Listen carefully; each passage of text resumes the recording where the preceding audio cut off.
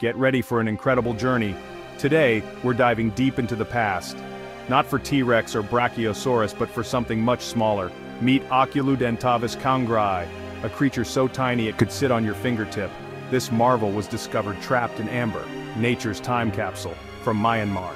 Miners unearthed a small, cloudy piece of amber, and inside was a perfectly preserved tiny skull. It's like a prehistoric jewel, a window into a lost world nearly 100 million years old. Scientists were stunned.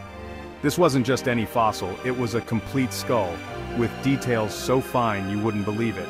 Amber acts as a natural time capsule, trapping creatures like insects, plants, and even tiny vertebrates, preserving them in stunning detail.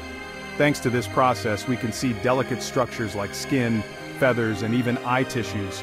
The discovery sent shockwaves through the scientific community. A dinosaur, or something close to early birds, this small, it challenged everything we thought we knew. The name Oculudentavis khaungraae tells its own story. Oculus for eye, dentes for teeth, avis for bird, and khaungraae honors the donor of the specimen. So, it's the eye-toothed bird. A fitting name for such a unique little critter. This fossil is a snapshot from a world we're only beginning to understand. It's a rush of excitement for paleontologists, a true scientific jackpot. Amber's preservation power gives us a rare, clear look at ancient life. Oculudentavis is a reminder that even the tiniest fossils can rewrite history. What a find. Just how small was Oculudentavis? Its skull was only about half an inch long, smaller than your pinky fingernail. Scientists estimate the whole creature was just a couple of inches from snout to tail, making it one of the smallest dinosaurs or bird-like dinosaurs ever found. We often picture dinosaurs as giants, but Oculudentavis reveals a hidden world of miniatures. Imagine something even smaller than a hummingbird, darting through ancient forests. Its body was likely feather-light, built for speed and agility. This tiny size opens up new possibilities for how dinosaurs lived and survived. Oculudentavis wasn't just a scaled-down dinosaur, it had a look all its own. Its skull was delicate, with a long, slender snout and huge eyes for its size.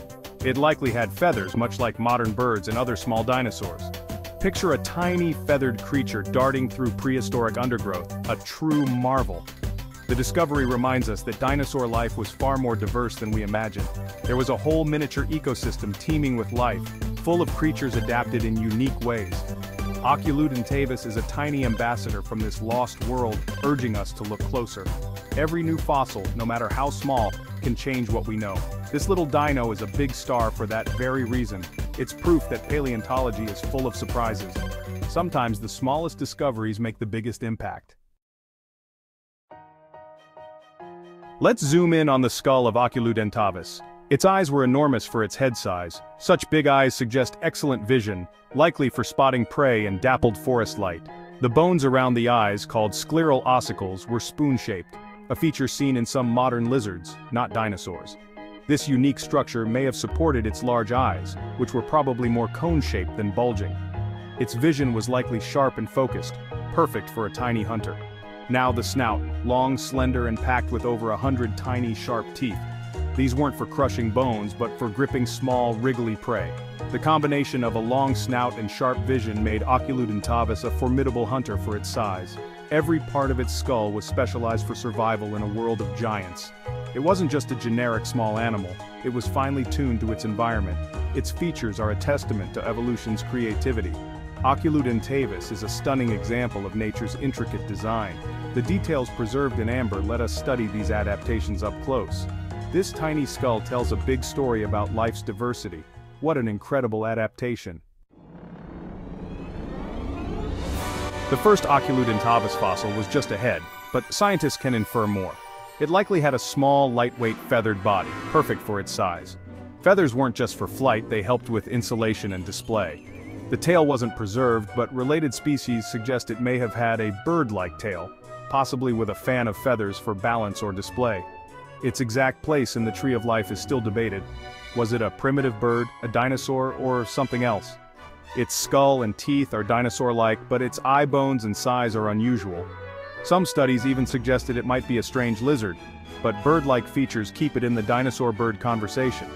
This debate shows how complex the fossil record can be. Oculudentavis is a mosaic of features, a puzzle for scientists. Each new fossil helps us piece together the story of life millions of years ago. This little creature keeps paleontologists guessing, and that's fantastic. It's a reminder of nature's endless experimentation. Let's travel back 99 million years to the Late Cretaceous, where Oculudentavis lived in what's now Myanmar. The world was warmer, more humid, and covered in lush, tropical forests. Amber tells us there were plenty of resin-producing trees creating a dense, vibrant ecosystem. Giant ferns, conifers, and early flowering plants formed the canopy, while insects buzzed everywhere. Oculudentavis shared its home with larger dinosaurs, lizards, amphibians, and early mammals. For a tiny creature, sharp senses and agility were crucial for survival. The amber deposits of Myanmar have preserved an incredible array of fossils: feathered dinosaur tails, baby birds, strange insects, and more. Each discovery adds a new layer to our understanding of this lost world. Oculudentavis is one of the most captivating snapshots from this ancient photo album. It helps us piece together the puzzle of life during the Cretaceous. The diversity of life in these forests was astonishing. Oculudentavis thrived in a world full of surprises. Its story brings the ancient ecosystem to life. With its tiny size, huge eyes, and sharp teeth, Oculudentavis was likely an insectivore. Its teeth were perfect for gripping small, soft-bodied prey, like insects and spiders. The Cretaceous forests were buzzing with potential meals. Oculudentavis could have darted through undergrowth or flitted between branches, snatching up bugs. Its slender snout may have helped it probe into crevices for hidden treats. Scientists deduce its diet from the shape and arrangement of its teeth. Its delicate jaws and sharp vision point to a life spent hunting tiny, active prey. Large eyes suggest it relied on sight to find food, much like modern visual hunters. Every feature points to a specialized miniature predator.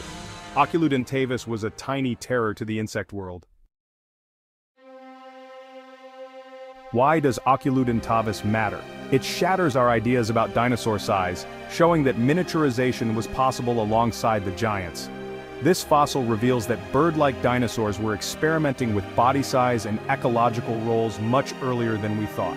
Miniaturization opens up new opportunities. Tiny animals can exploit resources, and spaces larger ones can't. Oculudentavis is a missing puzzle piece, showing how life diversified in amazing ways. Its mix of dinosaur and bird features helps us trace the evolution of birds from their dinosaur ancestors. Amber's preservation gives us details rarely seen in other fossils. Oculudentavis encourages scientists to look closer at amber for more tiny vertebrates. This little dino is a big deal. It unlocks giant secrets. Miniaturization is a fascinating evolutionary strategy, but it comes with challenges. Oculudentavis could hunt tiny insects and hide in places larger predators couldn't reach. Its agility was a huge advantage in dense foliage, but being small meant losing heat quickly and needing to eat often. Its large eyes and sharp teeth were perfect adaptations for its lifestyle. Feathers likely helped with insulation. Studying Oculudentavis helps scientists understand the limits of vertebrate size and complexity. How small can a vertebrate get and still function? Oculudentavis shows nature's inventiveness, packing complex life into a tiny form. It's a testament to life's adaptability. What's the big takeaway from Oculudentavis? This tiny creature, preserved in amber, is a superstar of paleontology. It proves the dinosaur world was full of miniature marvels, not just giants. Its unique features, huge eyes, toothy snout, delicate skull, paint a picture of a specialized insect hunter. Oculudentavis gives us a glimpse into a lost miniature ecosystem. For scientists, it's a treasure trove, fueling research and debate. For all of us, it's a source of wonder, reminding us to stay curious and keep exploring. This tiny titan has left a huge mark on our understanding of prehistory. Its story will fascinate us for years to come.